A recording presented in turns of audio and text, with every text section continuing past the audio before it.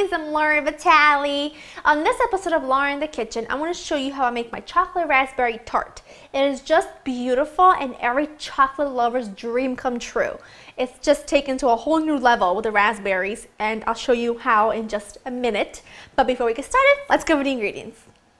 You're going to need some crushed chocolate graham crackers, or any chocolate biscuit will do. You're going to need some semi-sweet chocolate chips, some fresh raspberries, some heavy cream, a pinch of salt, melted butter, and a little bit of sugar. And you're also going to need some additional raspberries to just decorate the top with, which we'll go into in a little bit. Okay, first thing you want to do is get a 9-inch Tart pan, spray it with nonstick cooking spray, and get that done and out of the way. So, in this bowl, my special Valentine's Day heart-shaped bowl, all I'm going to do is take my ground up chocolate graham crackers, teeny tiny bit of sugar, not a whole lot, but a tablespoon or a little bit less should do, and the melted butter. All I'm going to do is mix this with a spatula until you get like the mixture and the consistency of wet sand. Just putting my mixture in my buttered tart pan. It smells so good already. Now all I'm going to do with my hands is just kind of like even it out as much as we can, making it as even as possible. And then you're just going to press it, making sure to press up the sides as well. You want this to be really, really tightly packed, but do not forget the sides. You don't want to leave anybody out. Just do this as even as possible. You can even use like the bottom of a glass or like a little ramekin like so to kind of help you get the sides all packed in there. Now I'm going to put this in the fridge for about 10 minutes or so. I want this to set. And in the meantime, preheat your oven to 350, and after 10 minutes in the fridge, you're going to put this into the oven for an extra 10 minutes and let it cool completely. Now we're going to start on the sauce, on the filling of the tart. Now remember, my crust, I put it in the fridge for 10 minutes to set, then I put it into the oven at 350, and it's got just a few more minutes left. It's going to bake for about 10 minutes, and while that's happening, we're going to make the filling. So in the blender, I'm going to put in some raspberries, and all I'm going to do is whiz this up and puree them. I want them to be nice and smooth. That looks good. Now what I'm going to do is I'm going to pass this through a fine sieve, and because the sieve is so fine, let me just get my spatula and get the rest out. Because the sieve is so fine, and you want it to be fine so it can hold all the seeds, you're just going to take your spatula and let that help you pass it through nice and easy. Okie doke. I'm done with my raspberries. Look at the puree. It's just so beautiful and so smooth.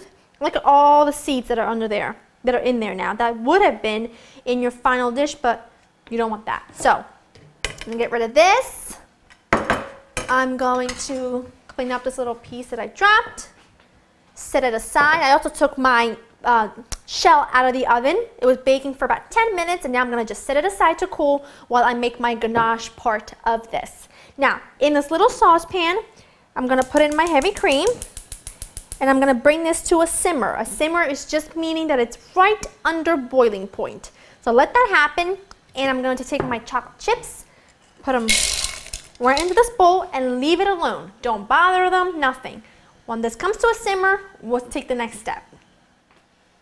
My heavy cream is up to a simmer, so I'm going to just put in a slight little pinch of salt in my chocolate chips. Salt brings out the sweetness of anything you're baking. Remember that. It's just as important in baking as it is in cooking. Now I'm going to pour my hot, heavy cream over the top of my chocolate chips, and now I'm going to leave it like this for a good minute. I'm not going to stir it.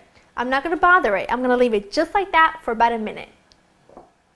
After letting it sit for just a minute, now I want you to go in there and whisk it all up until the chocolate is fully melted in the heavy cream.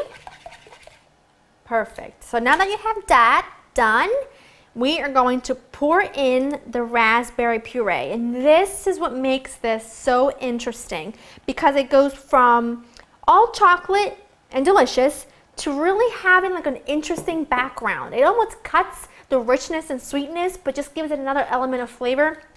It is just so good. Whisk it all up, just really fast. Doesn't take long at all. That looks good. Then all we're gonna do is pour this into the tart shell. And there you go, look at that. I'm gonna take my spatula and get every little bit out of there. Oh, it's gonna be so delicious. Now what I'm gonna do is put this into the fridge for about an hour. And after an hour, we're gonna top it, and then I'll show you the next step. My tart has been in the fridge for about a half hour. You can, a minimum of half an hour, because I'm going to top this with raspberries. But if I were to do this, when I pour the mixture in, because the mixture is so liquidy, the raspberries are going to like sink in and they're not going to be perfect on there. So put it in the fridge for about a half hour until it's set enough so that when you add in, or on top, your beautiful fresh raspberries, they're going to sit perfectly and they're not going to sink. Now what I like to do is just go all around the edges, go in and go in. I like to leave an opening right in the center because I like for you to see that dark chocolate mixture that's just so delicious. So that's all I'm going to do to set these up like pretty little soldiers. Last one. So that's what I do. I do 3 rows and leave the center untouched because you can see that dark chocolate delightfulness that we're going to sink our teeth into, but not quite yet. This has to go back in the fridge for another hour and a half or so because the chocolate mixture needs to have a chance to really set, otherwise it's going to fall apart. Here we go. My tart was in the fridge for another hour and a half or so after we topped it with the raspberries, and it's fully set, which means we're ready to eat this one. And it is exciting because this is pure decadence right here. So I'm just going to loosen up. Yeah, look at that. That is just gorgeous. I'm going to set this down. I'm going to go grab a plate really quickly because this is not acceptable that I don't have a plate because I am hungry. I'm going to slice this right through. Look how beautiful. Oh, I'm very excited, as you might look at that. Yes please, on my plate and in my belly, thank you. And that's exactly where it's going. It's beautiful.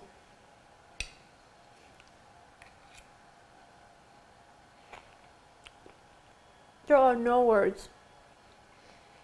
It's exceptionally, it's decadent. I don't even know what to say. It's perfection in one bite. The raspberry puree makes a world of a difference. Please try this recipe for your loved ones on Valentine's Day. You will knock it out of the park with this one. To get this recipe and others, go to www.laureandthekitchen.com. I'll see you next time. I'm going back for more.